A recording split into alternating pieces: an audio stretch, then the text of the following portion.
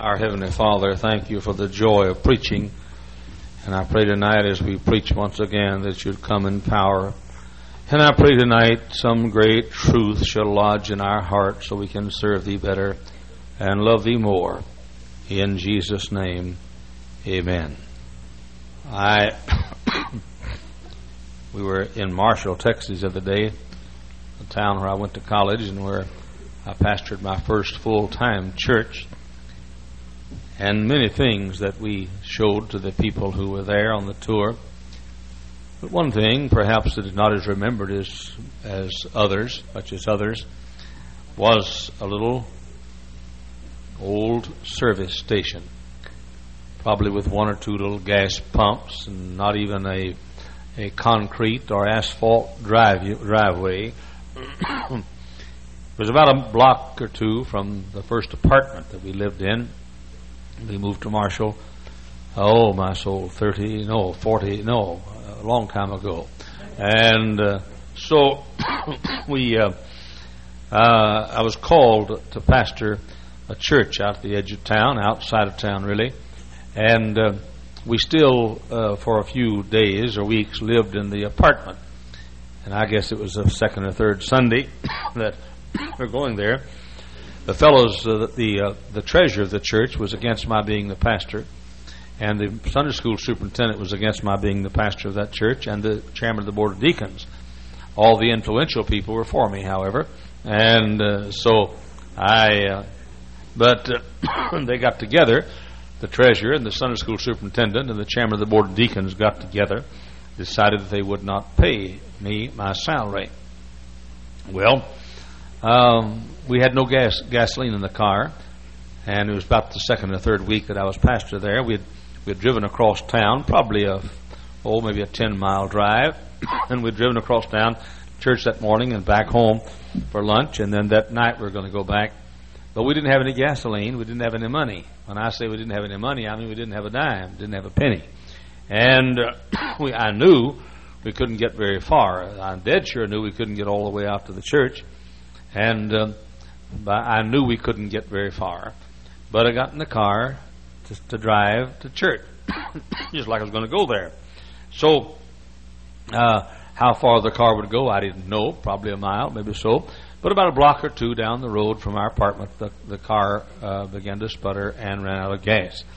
It just so happened there was a little tiny store, dash service station, the old-timey kind. You find them out in little rural areas, especially down south you find them. And the car kept on rolling. It was out of gas, and I turned up and stopped just at the pump. I didn't have any money, not a dime. We're going to church that night. People were going to be there. We had no way to get there. And about the time the car stopped, another car drove up. A man got out of the car and said, Reverend Hyles, he said, my daughter and I visited your church this morning. By the way, he was unsaved. He said, my daughter and I visited your church this morning, his 17-year-old daughter. We got home a while ago, and she just said, I feel impressed to send $5 to that young preacher and his wife, and said she sent this $5 to you. I don't know whether you need it or not. And I used that $5 to not to fill it up, but well, I might have, but to buy gasoline for the car. I'm going to come back to that in a few minutes, and you'll be knowing why as I bring the message. The story we read a while ago in Matthew chapter 25, verses 14 through 28, deals with our man going to a far country on a journey, and he gives to his servants a portion of money.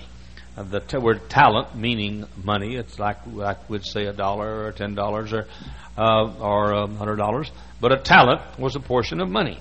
He gave to one of his men 5 talents. He gave to another 2 talents. He gave to another 1 talent, each having a portion of money. When he returned to see how they had done, the fellow who had the 5 talents said, I have gone and invested mine, and I have 5 more talents. I have 10. And Jesus said to him, well done, thou good and faithful servant. You've been faithful over a few things. I'll make you ruler over many. He came to the fellow whom he'd given 2 talents, and he said, I took the 2 talents, and I invested them, and I now have 4 talents. And Jesus said the same thing to him. Well done, thou good and faithful servant. Thou hast been faithful over a few things. I'll make you ruler over many. But the fellow had the 1 talent, said, I better not invest that. I know my master's a hard man. I better just take care of it. And so he went out and he dug a hole and put the money in the hole. And so when the master came back, he said, I've got the 1 talent. And the master said, take that talent from him and give it to the man that have 10 talents. Now you listen carefully. Communism says, and America says, take the money away from those who work and give it to those who loaf. Jesus said, no, you take what little the folks who loaf have and you give it to those that work. That's what he said. And he didn't say, take the money from those that work and give it to those that have illegitimate babies. He didn't say that. He didn't say give it to fellows that are loafing, sitting watching their VCR movies on television and not working, and with their big pot bellies sitting there watching television. He didn't say that. He said you're supposed to work, and he said if you don't invest what you have, you ought not to have. You get to keep what he gave you. Now, what is this? God is saying he invests in producers. God invests in producers. I preached a sermon years ago here entitled God Plays the Stock Market. I was talking about this. God looks down and sees somebody doing something, and God gives him more of what he has. He said to the fellow, the loafer, he said, take his 1 talent away. He's not going to make any money off my investment. Take that money away from him and give it to the fellow that have 10 talents, because he'll make some money on my investment. That's what he's saying. I want to invest in him. Now, I want to say something. If you want God to invest in you, then you become investable. You be sure that you're doing something. God does not invest in people that are not doing something and not producing. Preacher said to me not long ago, a missionary said, he said Rick Martin, our former student, Rick Martin, probably the most productive missionary in the world today in the Philippine Islands. And he said, well, he's not so hot. If folks had given me the money they've given to him and invested in my ministry, what they invest in his, I'd have a ministry as big as his. I said, no, you wouldn't. I said, when he started as a missionary, nobody invested in him. The truth is, God did not want to invest in him unless he was doing something. And I said, the honest truth is, if you want God to invest in you, then you do something for God yourself, and then God will invest more in you. Use what you've got. God won't give you more unless you use what you've got. The title of my sermon tonight is God Helps Those Who Help Themselves. A fellow came to me several years ago, and he said,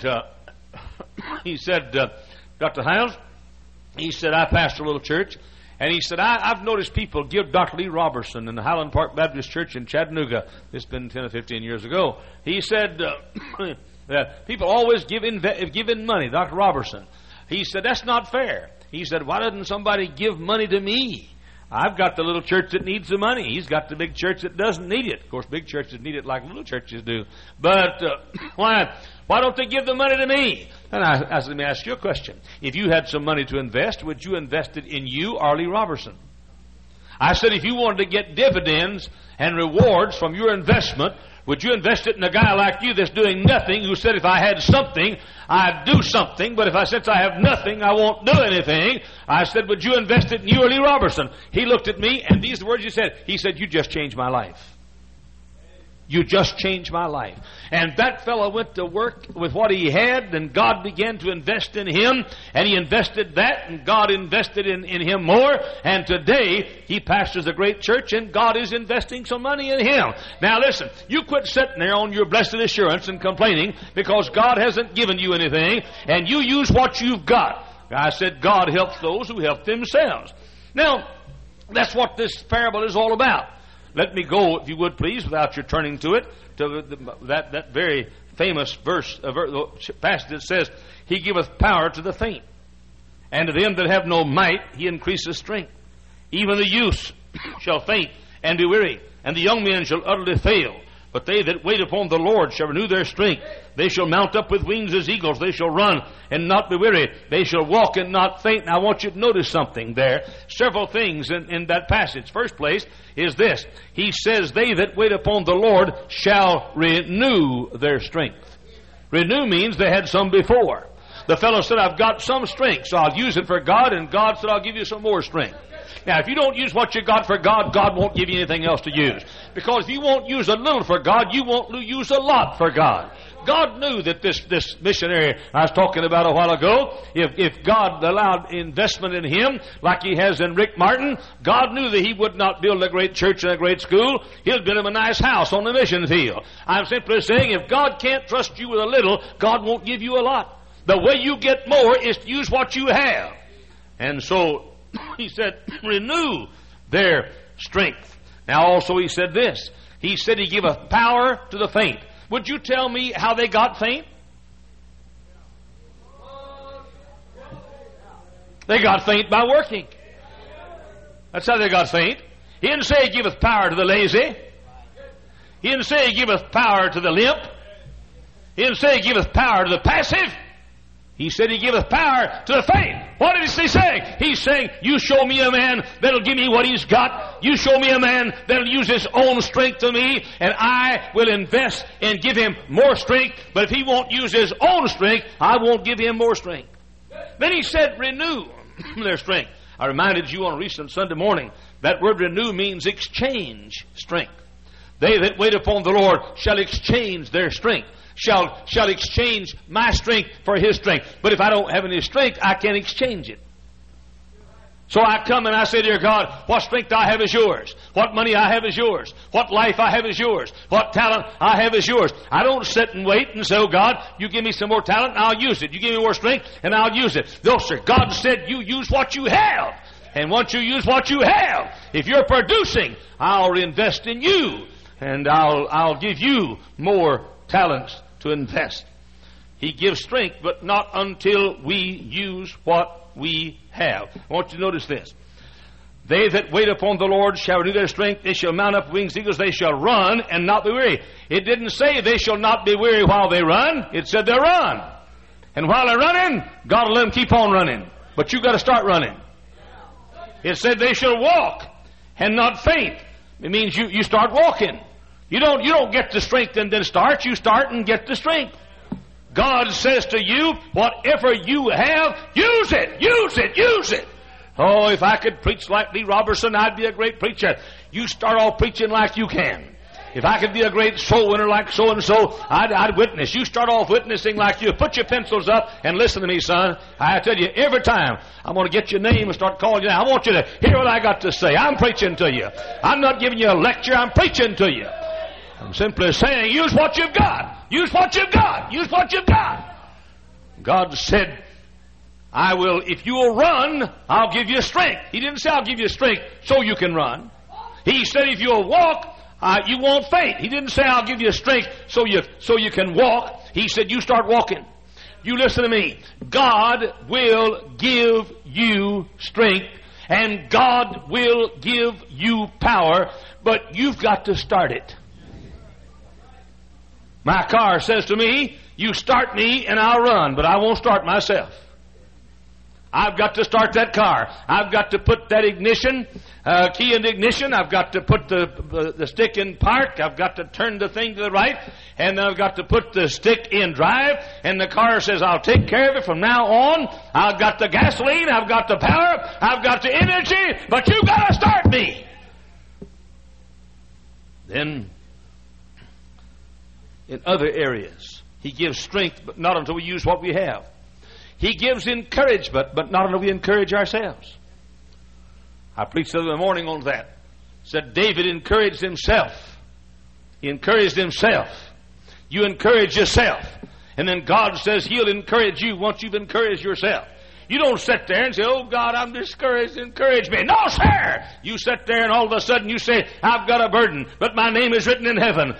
Jesus is my Savior. God is my Father. Heaven's my home. Bible's my book. Holy Spirit's my comforter. And God is my Father. And the rapture's my hope. And all of a sudden you say, life is not so bad at all. And God said, that guy's encouraging himself, so I will encourage him too. But God will not encourage you till you encourage yourself, and God will not strengthen you till you strengthen yourself, and God will not work for you till you work yourself. God is simply saying, you use what you have, then I'll give you something else. He gives power to the faint. the faint. He gives power to those who grow weary. And by the way, the word faint, I checked it today. It means those who grow weary in service. He giveth power to those that grow weary in service. He giveth power to those that get tired on a bus route. He giveth power to those that get tired of soul winning or in soul winning. He gives power to those who get weary or tired in building a Sunday school class. He says, when you are willing to do it, when you don't have the strength, but use what strength you have, God said, I will give power to those who grow weary in serving me. You want strength? Use what strength you have. You want power? Use what power you have. You want courage? Use what courage you have. I like this statement. You keep on going and God will keep you going. Let's say it again. You keep on going and God will keep you going. But if you don't keep on going, God won't keep you going. And God won't start you going. He will keep you going, but He won't start you going. I preached a heap of times in these 43 years. Listen to me now. I preached a heap of times in these 43 years. I preached sometimes when I couldn't wait to get to the pulpit. I preached sometimes I wanted to get up and do karate on the music director and say, sit down, Buster, let me up there. I can't wait till you get through. I want to preach. But I've gone to the pulpit sometime when I didn't want to preach. I've gone to the pulpit sometime when I was too sick to preach. I've gone to the pulpit sometime when I was too discouraged to preach. I've gone to the pulpit sometime when I was too mentally weary to preach, and I've gotten up and I said, okay, God, I don't think I can preach a sermon, but there's one thing I can do. I can start a sermon. And brother, before I know it, I'm loose as a goose. I don't know how loose a goose is. Before I know it, I'm as loose as a goose, and all of a sudden, I'm preaching, and what happens? God said, that old boy's going to preach anyhow. That old boy's getting started. He hadn't got enough gasoline to get finished, so I'll give him some gas while he's preaching, so he can keep on going. And that's the kind of guy God blesses. God doesn't bless you because you're pretty. God doesn't bless you because you're intellectual. God doesn't bless you because you're brilliant. God doesn't bless you because you're eloquent. God blesses you because you take what little you've got and say, I'm going to give it. If I fall over, I'm going to give it. And God said, that guy he's got to start at least, and I'm going to help him finish. Same thing is true with battles. You're going to have some battles in life. I think if I live long enough, I may have some. You're going to have some battles in life. You say, well, I can't fight those battles. You don't have to fight those battles. You start to fight.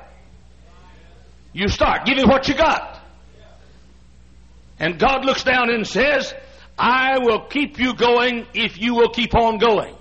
But you look and say, I just don't think I can do that. God says, okay, you won't do it because I'm not going to help you. But God said, you look at that battle, you look at that enemy, you look at that opposition, you look at that mountain you've got to climb, and you say, mountain, I don't think I can climb you, but I can start up. And you get started up that mountain, and God said, there's a guy, he's going to use all he's got. And God said, if he'll use all he's got, I'll give him all I've got. And that's why He said, all power is given to me in heaven and in earth. Wait a minute now, hold it. All power is given to me in heaven and earth. Go ye. Go ye. Now you don't go, you don't get my power. You go, you get my power. What was the qualification here? Go ye. Go ye. He said, if you want my power, go ye. He said, I've got all power. By the way, that's a lot of power. I've got all power. And He said, if you will go, I'll give you that power if you will not. And I won't give it to you if you go. College student. College student came to my office one day several years ago. I said, son, have a job yet? No, Dr. Hyles. I don't plan to work. I said, then go home. We don't want your kind here. He said, well, God will take care of me. No, He won't. You say, hold it, Brother Hyles. Didn't God say they take care of it? Yeah, God will take care of you, But God will not take care of you until you are doing all you can to take care of yourself. God's not going to feed your family for you till you've done all you can to feed your family. Hey, when I was in college, in a kid preacher in East Texas, that little church, Grange Hall Baptist Church, when those three men saw to it I didn't get my salary, for weeks and weeks I didn't get my salary. We didn't have anything to eat on. So I got me a lawnmower, bought me a lawnmower. Didn't have the power mowers in those days. Didn't have electric mowers. Didn't have gas mowers. They had, you push mower. You pushed it and pulled it back, and you pushed it again and pulled it back, and you pushed it again. That's back when men were men. That's the way my wife mowed the yard when I was pastor there in East Texas. I got me a push lawnmower. I said to my people, you pay me $1, I'll mow your yard. And the pastor of the church was out mowing the yard. Somebody came to me and said, what you doing? I said, I'm not getting paid, and I've got to have some money, and I'm mowing yards for $1 apiece. And it took me a half a day to mow a yard. I'm mowing yards for $1 apiece. They said, you can't make a living mowing a yard, mowing yards. I said, I'm not trying to make a living mowing yards. If I'll start, God will help me, and God did help me. Listen, I know some fellows come to Hyles Anderson College, and they have a profession. And so they look for a job in their profession because their profession, maybe engineering or something, you make $30,000 a year. And so they come to my office and say, I haven't had a job. I've been here 6 months, haven't found a job. I say, why? Well, I've applied everywhere I can. I said, have you applied at McDonald's? Have you applied at Burger King? I mean, well, no, I'm an engineer. I wouldn't give you a dime for your Christianity. Now, if you can find a job as an engineer, that's wonderful. But, brother, you sit there and let your wife starve to death and your kids starve to death because you're not willing to stoop down to get a job to make $6 or $8 an hour. You want to make $30,000 or $40,000 a year. I'm simply saying you'll not amount to anything. God said, you start it and I'll pick it up. But I won't finish it unless you start it. On the other hand, I know men who've come to college here who couldn't find a job in their own profession. They're professional men. And they've taken a job sweeping out places or being custodians in some apartment house somewhere. And they've taken those jobs. And God has looked down and said to those men, said about those men, look at there. That guy that made $35,000, $40,000 a year back home, and maybe as an engineer or something, and I'm not picking on engineers tonight, that's the only thing I can think of right now, and made $30,000, $40,000 back home. Look at that guy. He's sweeping out a plant as a custodian, making $4.50 an hour, and God said, Holy Spirit, go down and work on a guy that's needs an engineer, and have somebody hire that fella. What? I'm simply saying, God Almighty will not help you until you help yourself. Oh, America needs some character. We're dying for lack of character.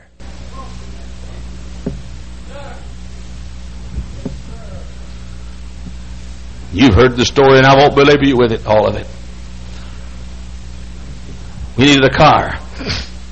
A church 100 miles away had called me to be the pastor. First little church I pastored up in the country, weekend pastorate. 100 miles away, had no way to get there. I'd gotten there the first Sunday or two because some friends that pastored probably 25 miles away drove us up there. We couldn't do that regularly. Had to have a car. I only had $7 to my name. I bought 2 one-way bus tickets from Marshall, Texas to Dallas, Texas.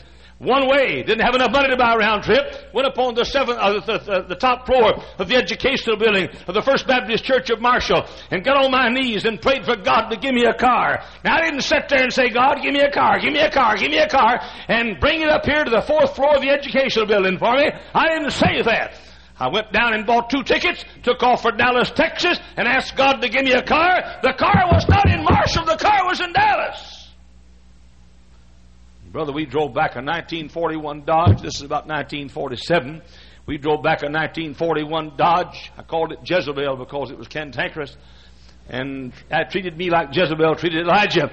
But we drove back a 1941 Dodge that we would never have had if we hadn't have taken the $7 we had and gone to Dallas. I'm so tired. Listen, I'm going to parenthesize here and say a word to you single college boys. You have not any business in the world dropping out of school because of finances. Not one bit. What's wrong with you? You'll never pastor a church unless you can make it through school. And brother, if these guys can make it through school with a wife and 3 and 4 and 5 and 6 and 8 kids, and they can make it through school, you guys that are single can make it through school. You'd cut out eating all your Big Macs and eat at the dormitory like you ought to. Get you a bicycle instead of a 1990 car. No reason in this world for an able-bodied young man who's single not to make it through Hyles Anderson College. Start it. God will not help you till you help yourself. And you squander what you've got. Well, that's what this guy did. This guy, he said, I was afraid of my master. He went back and buried it. God said, hey, I'll take it from you. I'm not getting anything from you. Why should I invest in you? Same thing's true about the fullness of the Holy Spirit. Now listen carefully to this. This is doctrinal. The fullness of the Holy Spirit doesn't come first. You don't get alone and beg for God's power, and then after you get God's power, you go to work. You go to work while you're begging for God's power. A lot of young men think, well, the way to get the power of God, and by the way, the power of God is not just for preacher boys, it's for every Christian.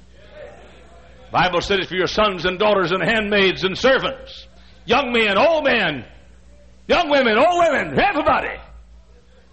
But you don't get the power of God by going somewhere alone and saying, I'm going to beg for the power of God, and as soon as I get the power of God, I'm going to go out and do something for God. No, sir! You take what strength you've got and go soul winning with it. You take what strength you've got and go preaching with it. You take what strength you've got and build a Sunday school class with it. You take what strength you've got and build a bus route with it. You take what strength you've got and use it for God. And God said, if you'll beg me while you use what you have, I'll give you more. But if you won't use what you have, God will never give you His power.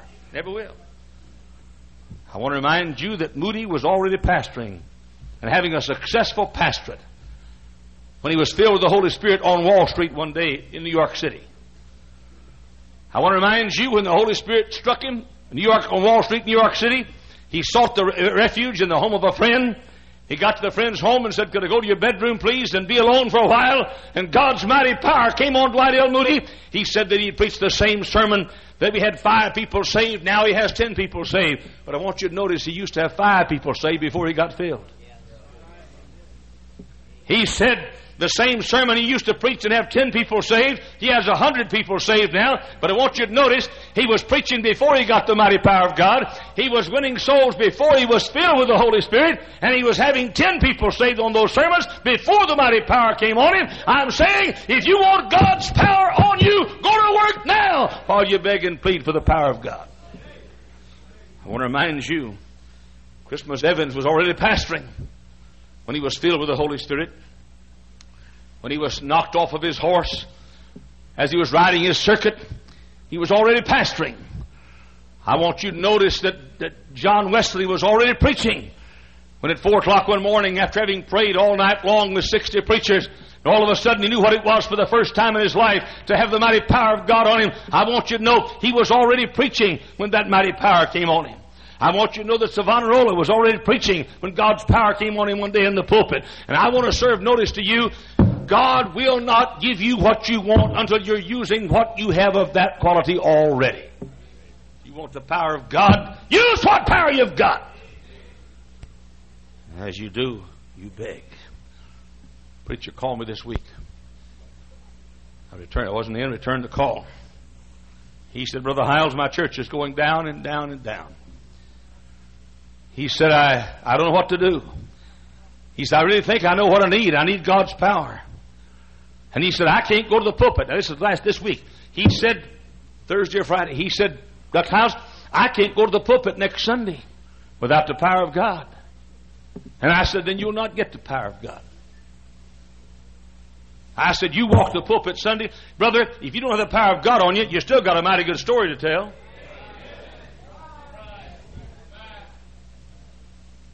Tell them that Jesus saves. Tell them they're lost. Tell them that they're going to hell. Tell them that Jesus died to save them. And while you're preaching, beg. And while you're begging, preach. And while you're begging, work. And while you're working, beg. Little mother, how can you get God's strength? You keep going with your own strength. Little lady rearing your children by yourself. Your husband left you for another woman, or was prematurely taken by death, and you've got to be mother and father. You're tired and weary. How can you get God's strength? You keep on using your strength. Parents with a broken heart, how can you get God's strength in your life to bear the burden you have because of a wayward child?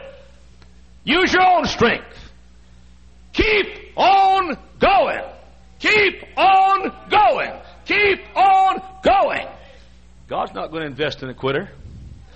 God knows whether you'll quit or not. And if God knows you'll quit, He'll let you flop. But if God knows that you're not going to quit, listen, I've told God many times, I'm going to make this thing. If I've got to, I'll do it by myself. Now, I'd like you to help me. But I'm going to make it. If I have to go by myself, it's up to you.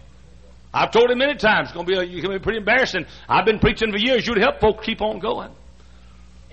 I'm going to keep on going. It's going to hurt your reputation if you don't keep me going. I'm going to keep on going. And God looks down and says, there's a fella who will go anyhow. I want to invest in that. I want to invest in a guy that won't quit. You students that turn back and quit college, don't you expect a miracle ever in your life? You Benedict Arnolds, you Judas Iscariots, you John Marks, quitters. Well, I'm not quitting, I'm just going home. Well, what in the world do you call quitting?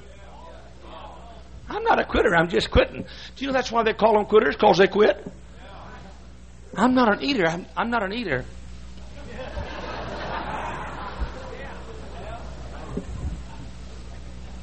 God will never bless you. God looks down and He sees some student, and God says to that student says, I'm going to make it through college.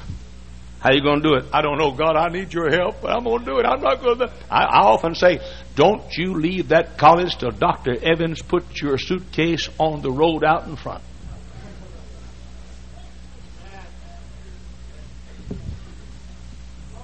I'm tired. Well, God bless you. I'd hate you young squirts, 18, 19, 20, and 25 years old. Well, I'm tired. I'd hate to have a 63-year-old old codger outwork me. I'd be ashamed of myself if I were you. Well, I'm tired. Well, I'm tired too. But I'm going to keep on going. And God's going to look down and say to me, He's going to keep on going. I want to invest in that guy. Why don't you get God to invest in you? Dad having a hard time making ends meet, you keep on going. God will help you. College husband having a tough time, keep on going. You heard that testimony. If you folks that miss these ordination services, you're missing it. We had one of the best services last night we've had in this church. I feel sorry. Some of you folks that invest in these preacher boys and teach them, looks like to me you'd want to come and see them ordained. Well, everything's quiet. The teachers are afraid to not say an amen, and the students are afraid to say amen. Anyway, last night, you heard about that. Heard that testimony. You heard it. You heard it. That guy stood up last night. Which one? The market. Stood up last night and told how he was in business, how he and his wife had saved for years to build a house, and they've built a house of their dreams. You sailors, be still. Be still while I'm preaching, sailors. Unless you're so bad sick you're about to throw up.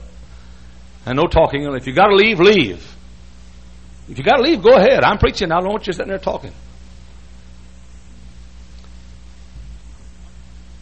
He told how he was, his wife had saved and saved and saved. Finally, they built their own house themselves. and got the house of their dreams built. And all of a sudden God called him to preach, and he told how they never got to live in the house for one day. How they'd come here and lived and almost in a hell. And he said she'd never complained one time. Not one time, he said. No wonder he's got a good church. The church he's building a good church. And no wonder God's going to bless the fella. You wives of students. He said, but the house, I don't think I can make it another day. You don't have to make it another day. You just make it another step. And once you keep on going, God says, I'll invest in you and I'll bless you. You poor college girl, single girl, you don't know what a new dress looks like. You don't have enough money to buy you toothpaste. I know. I can smell your breath all the way to the platform. I wish you fellows here would quit sitting in the front row, by the way. It just reminded me of that.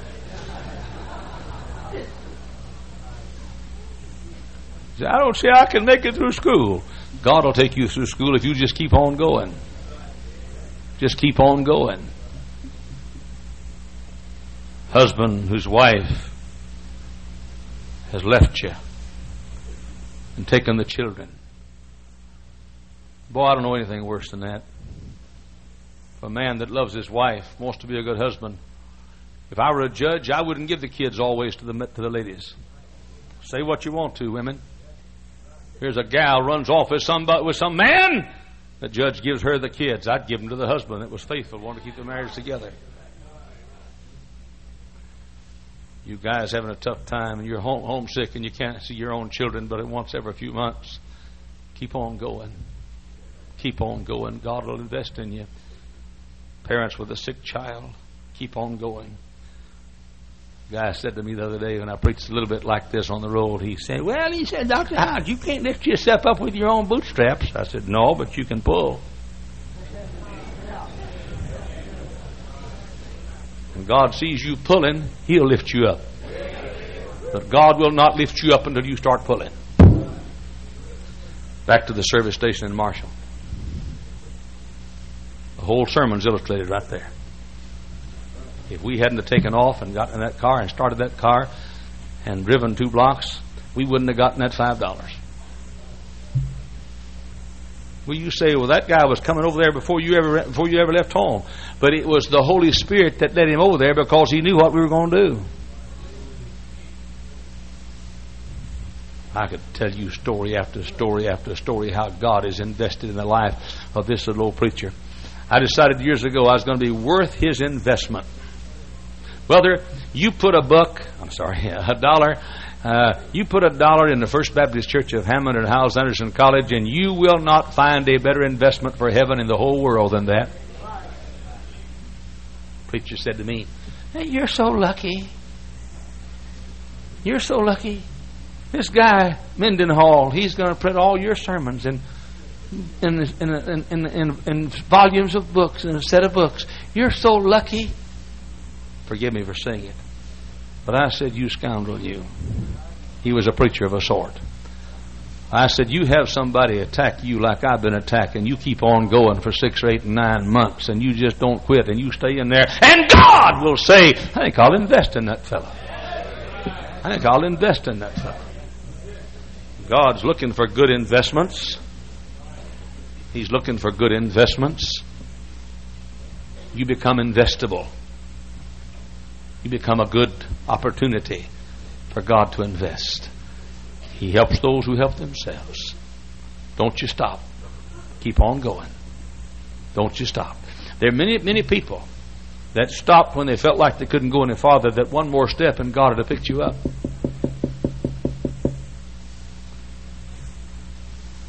I'm talking to folks tonight, 5 talented people. I've never been a 5 talented person.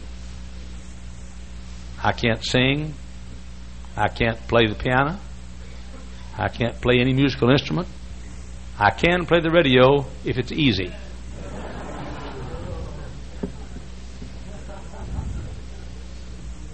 I can't draw. Well, I go to the bank and draw, but I can't draw. All I can do is holler. That's all I can do. But boy, can I holler. I don't have the 5 talents. I've just got the 1 talent. That's all I got. But God said the same thing to the guy that had 2 talents that brought back 2 more. He said to the guy that had 5 brought back 5 more. And that little fellow who had the 1 talent, he had gone out and he'd invested that 1 talent and brought back 2. God looked at him and God had said, well done, thou good and faithful servant. Thou hast been faithful over a few things. I'll make you ruler over many. He'd have said the very same thing. And that's exactly what I've done. But now wait a minute. You invest that 1 talent. You know what God would have done? If that guy had brought back 2 talents, I bet you. It's wrong to bet, isn't it? I'll wager. If he brought back 2 talents, I expect God would have said, okay, I'll let you keep those 2 talents. And I reckon he'd have brought back 4. And I reckon after a while he brought back those 4. God would have said, you keep those 4 and see what you can do. And I bet you, I reckon, I wager, I think, he'd brought back 8. And God just keeps on investing and keeps on investing and keeps on investing. You know, that night when this building was burning, the building over here and the building over here burning, and this building was 3 months old, 2 or 3 months old. And then knocked holes in those walls back there with axes so the smoke could get out and so they could get the water to shoot it over there to the building over there that was burning. And I was standing here with my hands on the outside wall. Didn't have this part then on the outside wall saying, oh God, don't let this building burn. We just built it. We worked so hard for 2 years to put it up. Don't let it burn. Somebody brought me a piece of paper. No, I'm sorry. I got back home and there was a note. Anyway, Russell Anderson had contacted the house and left word. He had sent $500. That's the first time anybody ever given me $500 in my life or my work. Never had it before. God said, I want to invest $500 in that young man. And now God says, I want to invest $250,000 in him with his books. And God has reached down, and I've never catered to anybody. You ask Russell Anderson, he'll tell you, I've never asked him for a dime. I've asked him for $1 million several times, but never for a dime. I have yet to ask anybody for anything. I have yet to ask anybody for any money at all. I want God to invest in me. I'm not a beggar, I'm a preacher. And I believe this with all of my soul.